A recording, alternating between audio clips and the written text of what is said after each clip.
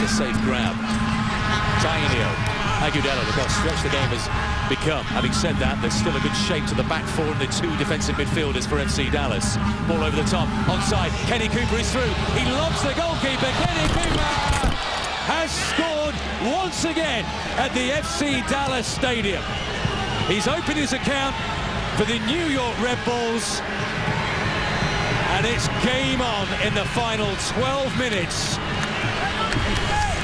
Kenny Cooper, a magnificent finish. Well, look, it was a super ball through by Thierry Henry. Unbelievable. Puts that curl on it so it bends right into the stride of Kenny Cooper. And he actually gets cleaned out there from Kevin Hartman. Watches it come over his shoulder. He knows the contact's coming. What a great finish. He knows himself. And boy, does Kenny Cooper love playing in this stadium.